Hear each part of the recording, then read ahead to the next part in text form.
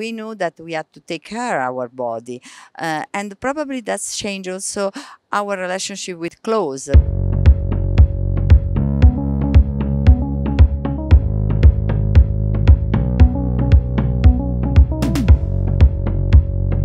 I hope that everybody feel the emotion that we try to express with this show, because there is our emotion, not only my emotion, but the emotion of all the team that worked with me at the project.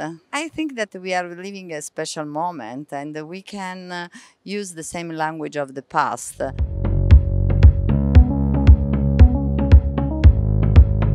So the idea was to reflect about our time, like women feel today. We have less life public, more private life. So I think that I want to recreate this reflection that every woman made in this time. I think that also the relationship that the women has now with their body is different. We know that we have to take care of our body, and probably that's changed also our relationship with clothes, because before probably we use more clothes also for to have a dialogue with other people. I think that now is more intimate decision, because we use clothes really because we want to feel more comfortable, but at the same time beauty, and we want to that they help us to feel better.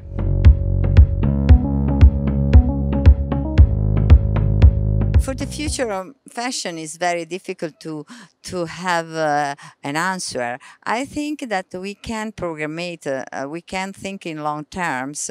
We have to really open to work in different way. We are really to be open, to be more dynamic, but at the same time quiet.